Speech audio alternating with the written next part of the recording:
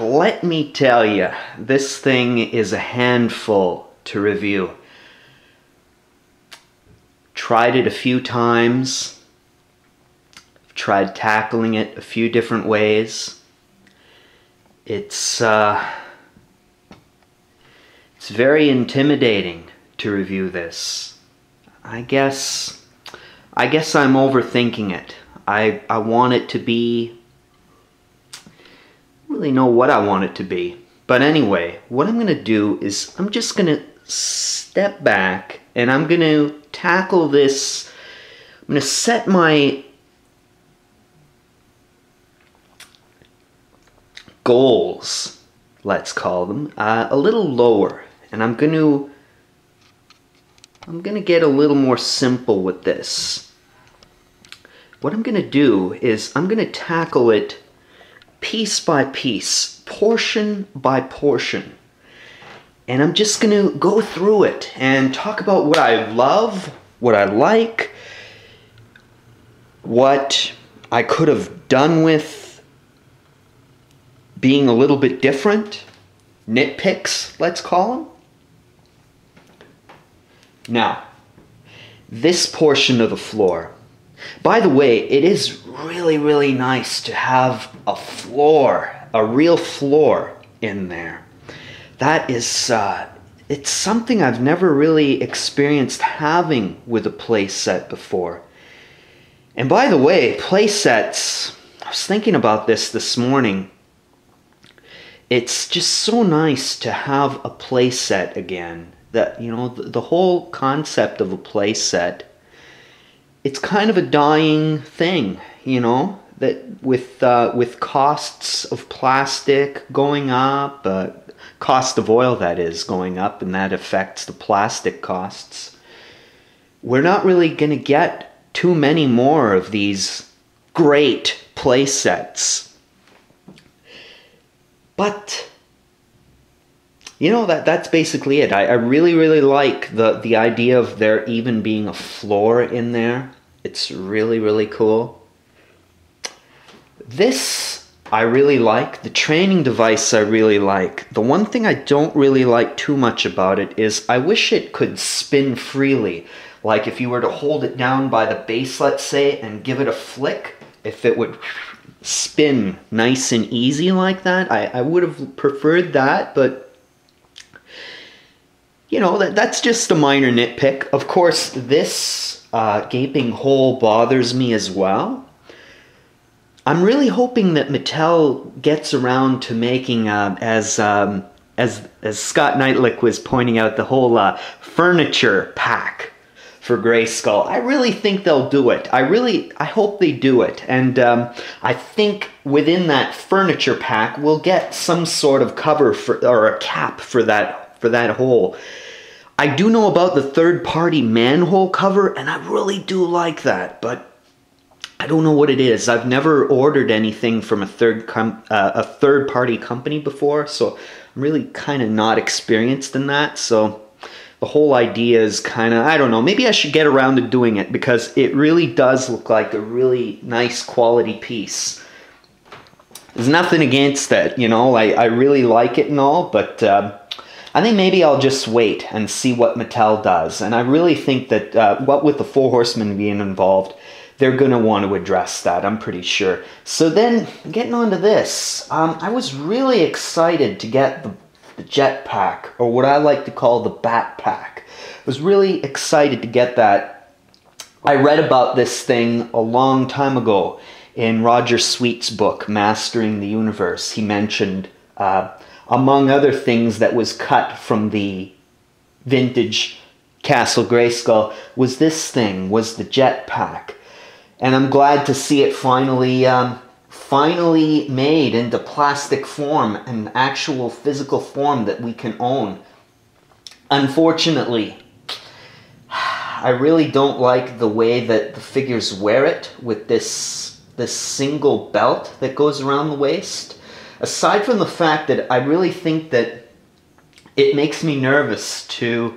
Now, this is really tight on here. If you don't own Grayskull yet, just know that this is really tight, and I'm really worried that eventually, by unfastening it and refastening it, you may run the risk of snapping one of those pegs off, because from what I could tell, the body of the jetpack is made out of a harder plastic, and the wings and everything else is more of a softer plastic. But anyway, that's basically it. I wish they could have just, instead of that belt, I wish they could have had just the standard, you know, the standard shoulder straps. But again, like, these are all just nitpicks, really.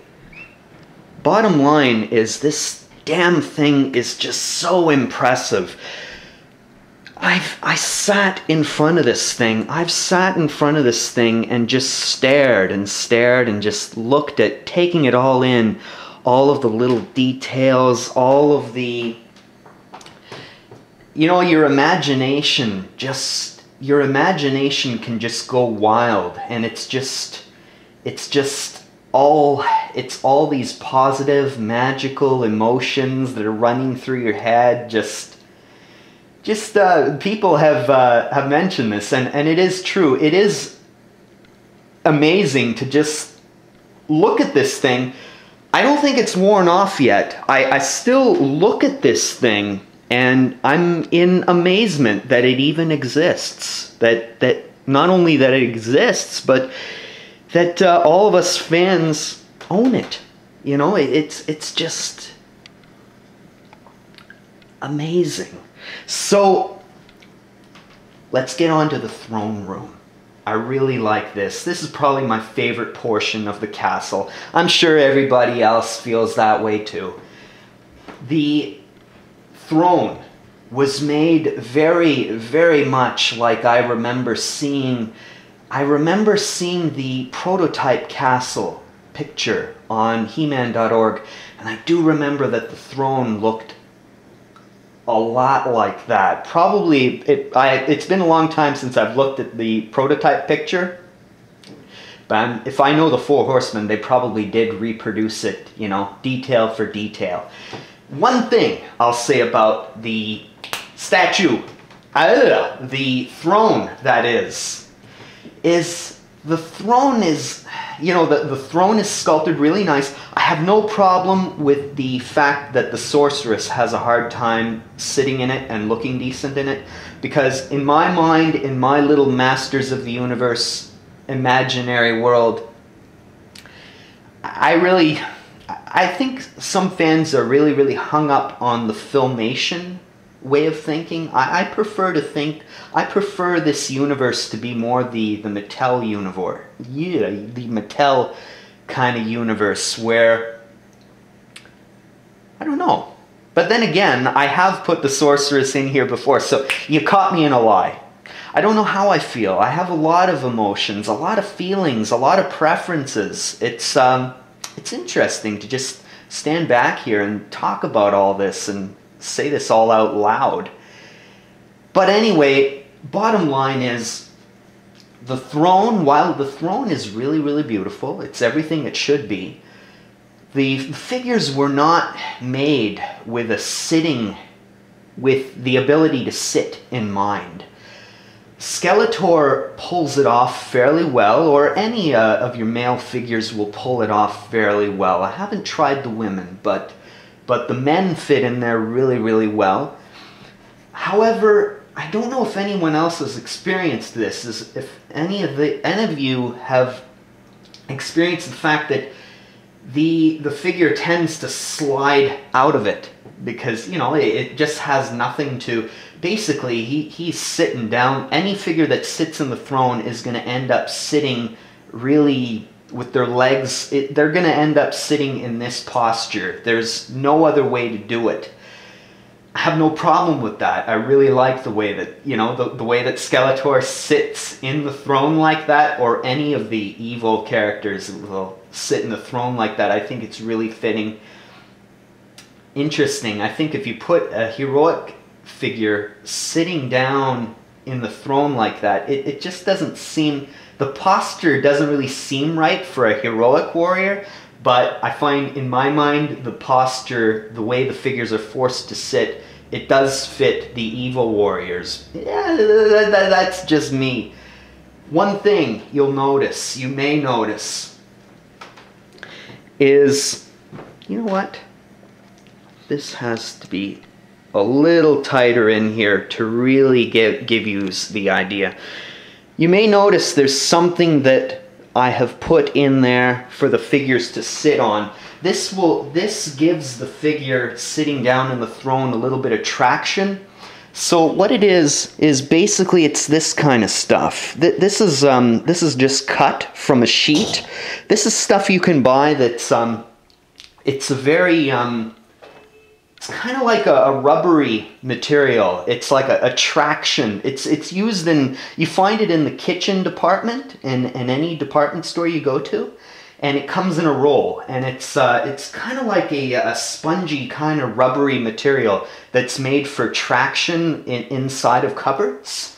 So I just cut a sheet of that and I rolled it up and I put it as, you know, kind of like a, you know, kind of like you could imagine it being a little bit of a fur pelt or something like that. And it doesn't look too bad. It doesn't detract from the look of it, and it gives the figure a little bit of traction, so it won't just slide out of the throne, which was exactly what was happening to me. So aside from, and while I'm on that, I did intend to put this stuff on the ledge. The ledge, I find, a figure does tend to need some traction when he's standing on the ledge too. The ledge, I find the ledge is big enough, but unfortunately it slopes downward, and you run into the figures kind of just, you could tell that they can physically stand on it, but they don't really stay because they just slide down it. So there's that. That's another nitpick. But the nitpicks are very few and far between. So now let's pan it over here. So this side of the castle I really love too. I really like the computer screen and the computer itself by the wall there. It's really, really nice. Got no problem with that. It's just the perfect amount of detail, but not going too far. You know, the Four Horsemen, they've got really good taste. They know that it has to be detailed, but they don't get too far away from the idea of this. It has to look old-fashioned. We want it to be new, but we also want it, I prefer for it to look a little old-fashioned too. And, you know, we're really lucky that the Four Horsemen are in charge of the sculpting, because I've said it before, they have really great taste, and I really trust their judgment. Anyway, the elevator. I'm sure a lot of people would have liked the elevator to be a little bit bigger. It doesn't bother me that the elevator is a little small. I don't know why, that's just my way of thinking. Now, we're getting to the end. So the top half of the castle here. You'll notice I did not click in the handle yet. I think I will eventually. But I'm just enjoying looking at it like this for now. The skulls here, the golden skulls, I don't really have any desire to replace them with anything. I really like the way they look. This half, I really like this too. It's just really, really beautiful. Okay, I will say, I do have a nitpick about the flagpole, that is. I really wish that the flag, I don't know why, this may not be a popular opinion, but I would have preferred the flag to maybe stick in more permanently. I just find it's just a little too loose up there. You know, you do the slightest thing, and I think this, and it's such a light piece, that this flag and flagpole, it's so damn light that even a stiff breeze, I think, would just knock it down. I guess I just wish that it had a way of being affixed a little more securely, you know? Then we're getting onto this.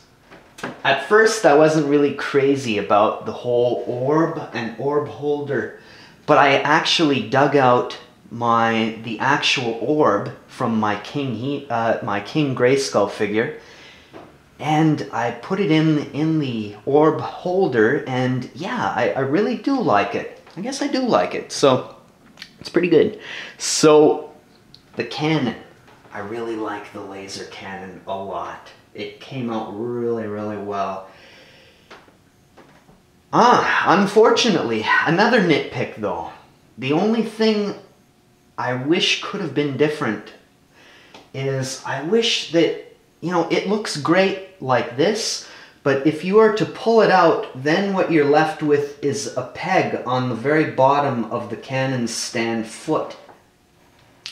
And it's kind of impossible to have the cannon placed anywhere but right exactly there. You know, that's just a minor nitpick, but I see why they did it. You know, this way it gives it the ability to turn like this. I can really see why they did it. You know, it's probably just one of those things that couldn't have been helped. But anyway, that's my walkthrough. I'm going to take it back a little bit here. So, talk about a few things while I still have a little bit of time. This is a long video, but I just really wanted to get all my thoughts out there. Just, I'm sure any of you who clicked the play icon, you knew that this was going to be a long video. I do have some other interesting things to say. While I say them, I'm going to put the pawn on Grayskull. Finally, I was waiting for this video to do this. So, let's see here. I hope nothing gets knocked down that's too vital. What fell? I can't even see what fell. Power sword, that's alright. Yeah, it does look really good with the pawn. It really caps it off well. So now, what I wanted to mention is we're all, you know, just so lucky to have this thing. And you know, I can't help but feel, as a lot of us are, I think, we're all looking to the future. We're all wondering about the possibility of a Snake Mountain. And man, I really do. I'm in that camp. I am ready for a Snake Mountain. I really need a Snake Mountain. A lot of people, I've heard some talk, I've read some talk about a lot of fans are really jazzed on the idea of finally getting Point Dread. A lot of people said, I need Point Dread and the Talon Fighter. I'm sorry, I disagree. I really disagree. Actually, I'm not sorry. I disagree, respectfully disagree, that we need Snake Mountain more.